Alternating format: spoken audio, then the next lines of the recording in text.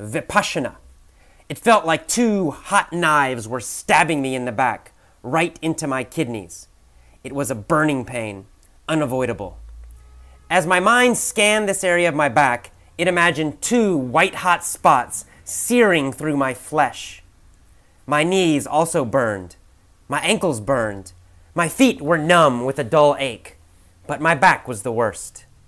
I felt a wave of panic, butterflies in my stomach, and a tremendous urge to get up and run away.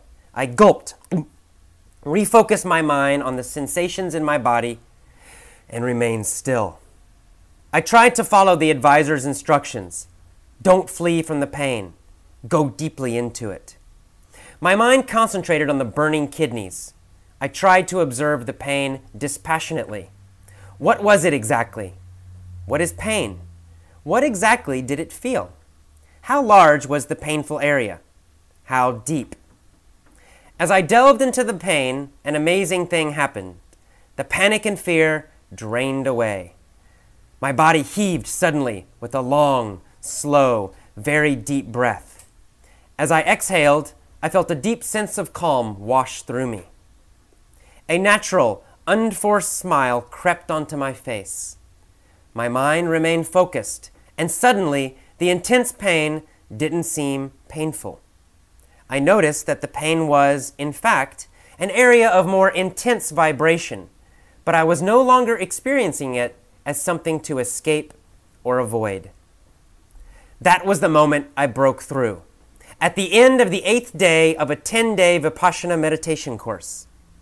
Vipassana is a form of meditation, sometimes translated to English as insight meditation.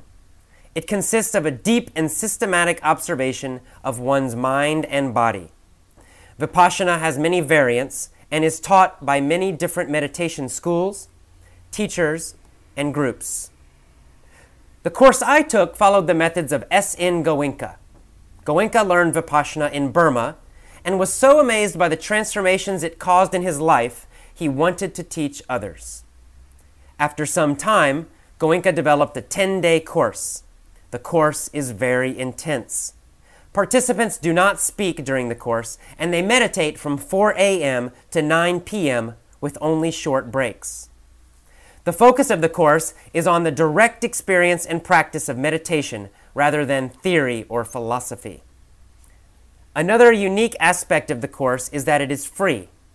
At the end of the course, participants may give a donation if they wish to help others do the course, but this is voluntary and there is no coercion. When I finished the course, I felt a powerful sense of calm. I felt centered. My mind was clearer than it had ever been.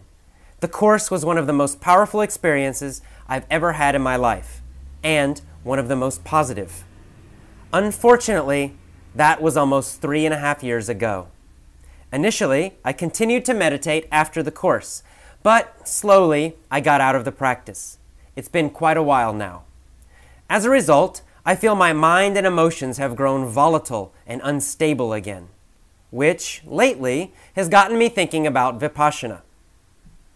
There are Vipassana courses in centers all over the world, so it would be easy to find one. To learn more, go to www.dhamma.org. That's DHAMMA.org.